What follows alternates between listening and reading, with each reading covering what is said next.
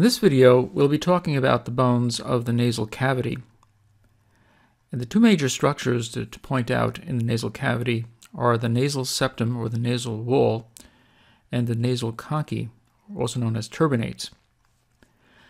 And to discuss the structure of the nasal cavity, we'll be talking about the ethmoid bone, which we talked about in a previous video, the vomer, inferior nasal conchae, and in addition, we'll talk about the lacrimal bone because we'll see it has a functional relationship to the nasal cavity, although it does not structurally contribute to the nasal cavity. So now let's first consider the nasal septum. This is a sagittal section through a skull, and it's practically down the midline, except that it's slightly off to the side so that we can see the nasal septum. So if we take a closer look at the nasal septum, we should note first that a good portion of the nasal septum is composed of cartilage. So there is a piece of cartilage that works with the other bones to give us the complete separation of the two nasal cavities. If we remove the cartilage from consideration, because technically it's not part of the skull, we then have two bones that are going to form our nasal septum.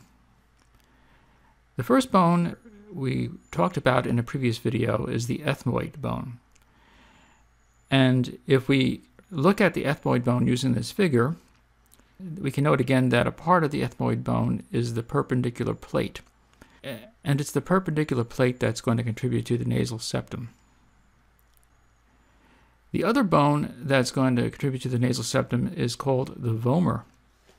This bone is an unpaired bone, like the ethmoid, and practically all it's doing is contributing to the lower part of the nasal septum. Now, there's not much to say about the vomer, except I'd like to talk about why it's called the vomer. To talk about why it's called the vomer, I'd like to show you this figure. This is a figure of an 19th century plow. And what I want to show you is the shape of the plowshare, which is the part of the plow that's going to dig into and turn over the earth. Notice its shape. Well, guess what the word vomer means? The word vomer in Latin means plowshare. So apparently the anatomists called this bone the vomer because of its resemblance to a plowshare. Now, if you're not convinced by this, I'd like to show you the vomer in isolation in this disarticulated skull. So here's our disarticulated skull. If we isolate the vomer, so here's the vomer isolated, and we flip it around and turn it around, notice its shape. And notice how uncannily it resembles the shape of the plowshare we just looked at. So I think you'll agree that it's a well-deserved name.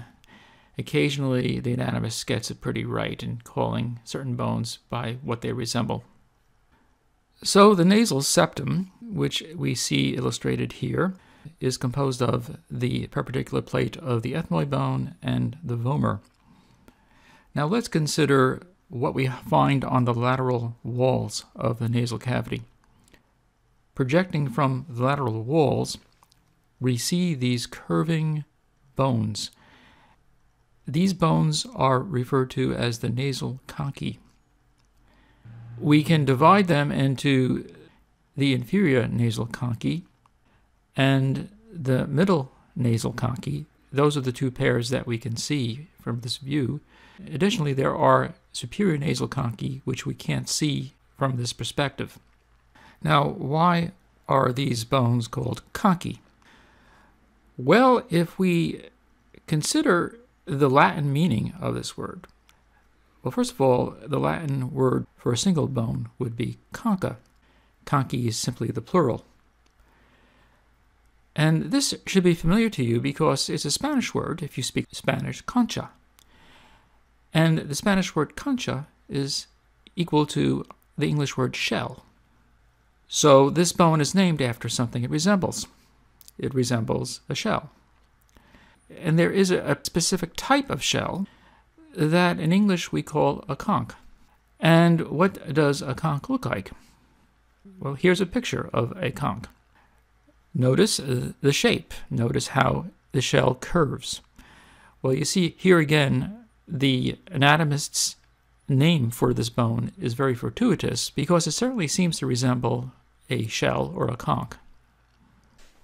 Now let's look at this sagittal view to view all three nasal conchae. We can now see here the superior nasal concha, the middle nasal concha, and the inferior nasal concha. The superior and middle nasal conchae are part of the ethmoid bone, and the inferior nasal concha is an independent bone.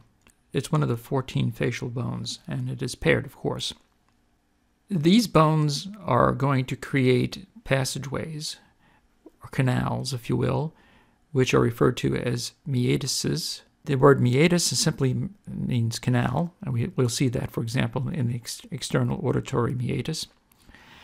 And the air is going to flow through these narrow passageways, and as it does so, it's going to be thrown into turbulence.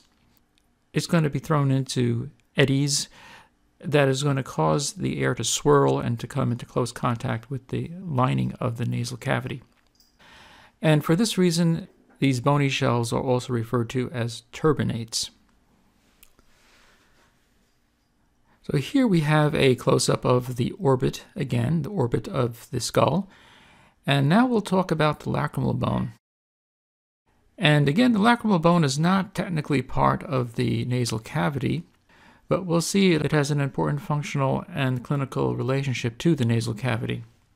Now, what does the word lacrimal come from? Again, if you speak Spanish, you're at an advantage because there is a word in Spanish, lacrima, which means tear. And lacrimal refers to tears. So why is the lacrimal bone called the lacrimal bone or the tear bone? If we take a look at it from the side, as we can from this photo, you can see here the lacrimal bone is highlighted, and it is surrounded by the frontal bone, the nasal bone, the maxilla, and the ethmoid. And one of the important features that the lacrimal bone has is a fossa, which is a fossa that's going to accommodate the lacrimal sac. Now let's take another look at the same bone using this figure from Gray's Anatomy. It's a very nice figure. And if we zoom in, we can see again the lacrimal bone. And here is the lacrimal fossa.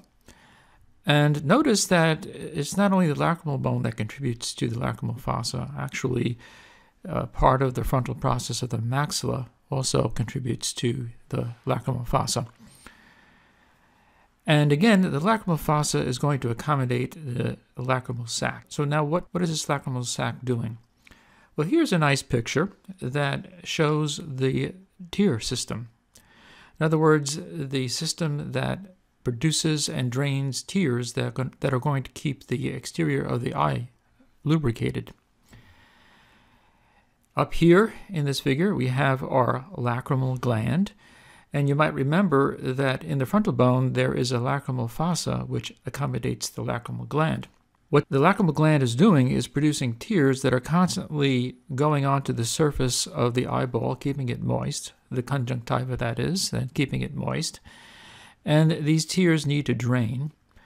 And they drain as is indicated by the arrows. And there is a drainage system that picks up these tears.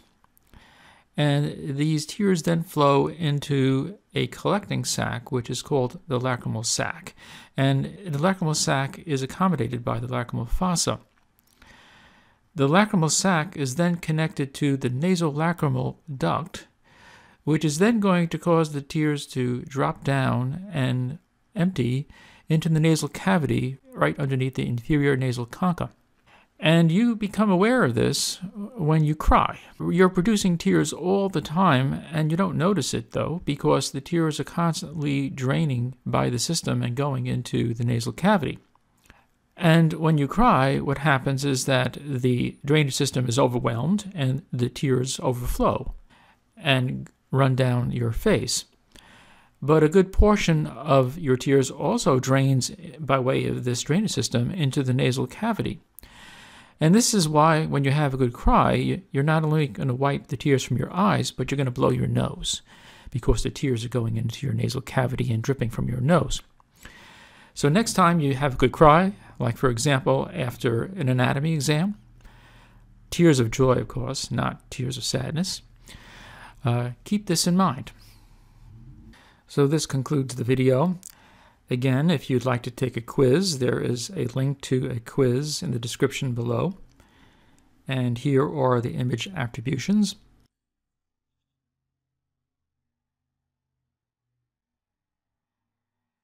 And finally, here is Apollo again, trying to be useful.